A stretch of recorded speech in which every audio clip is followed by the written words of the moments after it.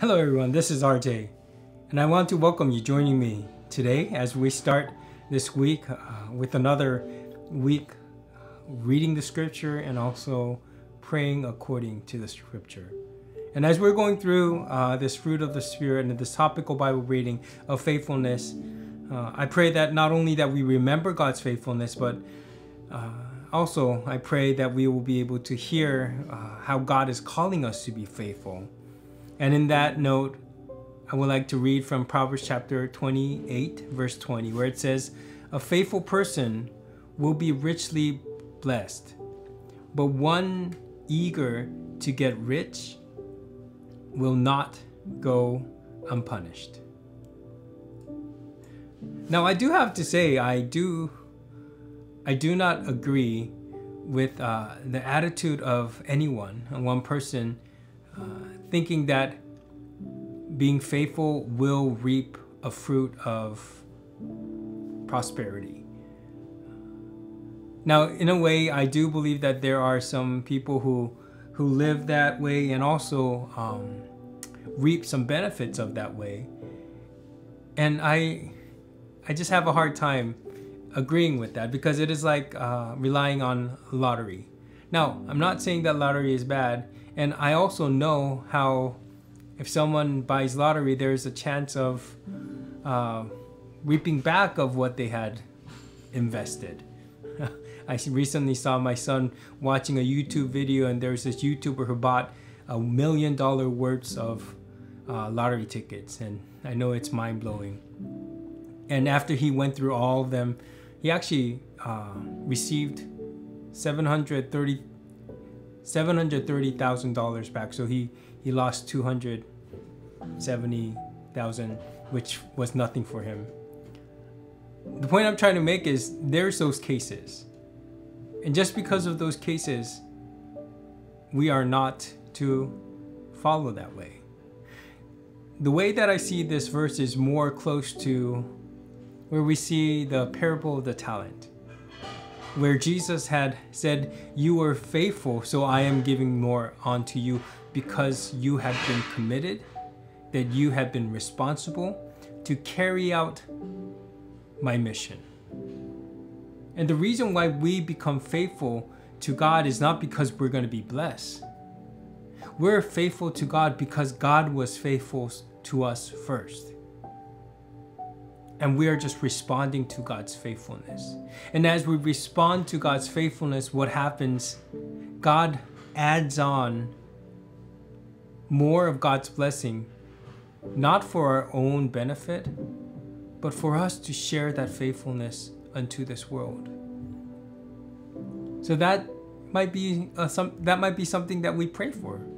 Lord, I pray that I will be faithful to your call.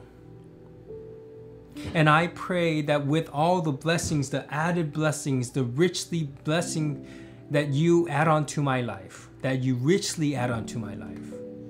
Lord, help me to be faithful, not to use it for my own benefit, but for me to use it for your mission, and for your mission and the people knowing your faithfulness to grow. And that should be something that we long every day, that we will continue to be faithful to our Lord who is faithful, and share the blessing so more people can see God's faithfulness. So would you join me in this time of prayer? Let us pray. Lord, we thank you for this time that you brought us here together. We thank you for your faithfulness. We thank you for your love. We thank you for your unending blessings and the blessings you richly pour out into our lives, not because of what we do, but because of your faithfulness. Let it be a reaffirmation of your faithfulness in our lives. And let us commit ourselves to continue to be faithful to your ways, not for our own benefit, but for us to richly bless others so they can see your faithfulness and your faithfulness alone. So continue to bless us so we can become a blessing to this world as your people commit their lives to you. And we commit everything to you, our Lord.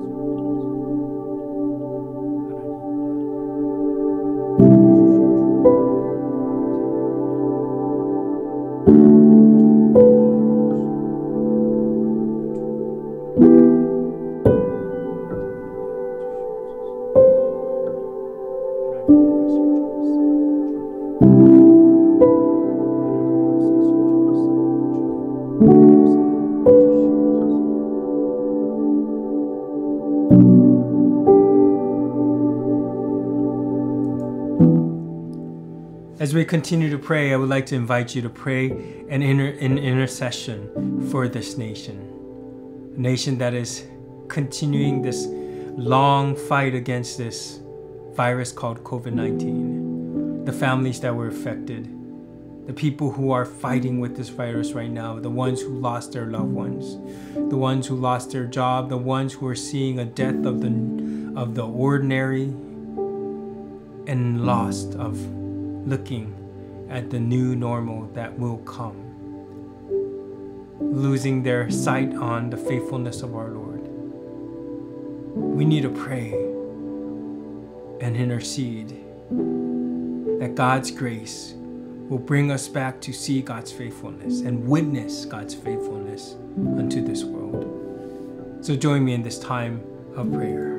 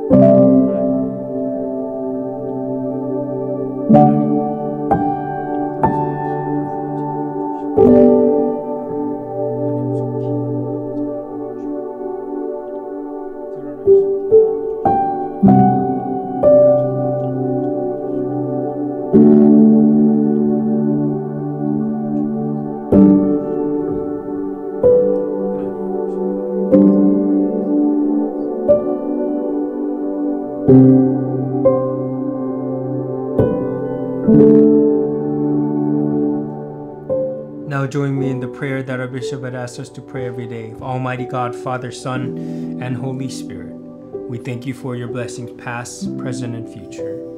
You are a rock and the source of our hope in all things and at all times. As Jehovah Jireh, our provider, God, we ask you this day to stretch out your mighty hand and eradicate from the face of the earth forever this virus called COVID-19 that is spreading rapidly from continent to continent.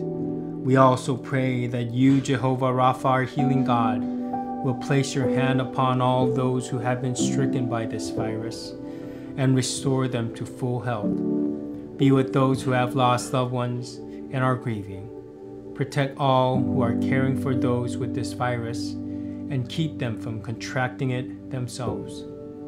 Calm our fears and provide us with your peace that surpasses all understanding, and strengthen us with the joy of the Lord, and help us to hold firmly to the hope that only you can provide. Unify us that we, the Virginia Annual Conference, may be able to experience anew the promise of your presence in and through the unity of our faith, hope, and trust in you in the days ahead and forever. We offer this prayer in the mighty name of our Lord Jesus Christ. Amen. Amen. Thank you once more for joining me. And thank you for continuing to pray as we seek and hold and trust unto God's faithfulness. May you see how God blesses your day so you can share it with all who you meet and all God sends you in your life. Continue praying and let us see how God works. And I look forward to seeing you tomorrow. Bye-bye.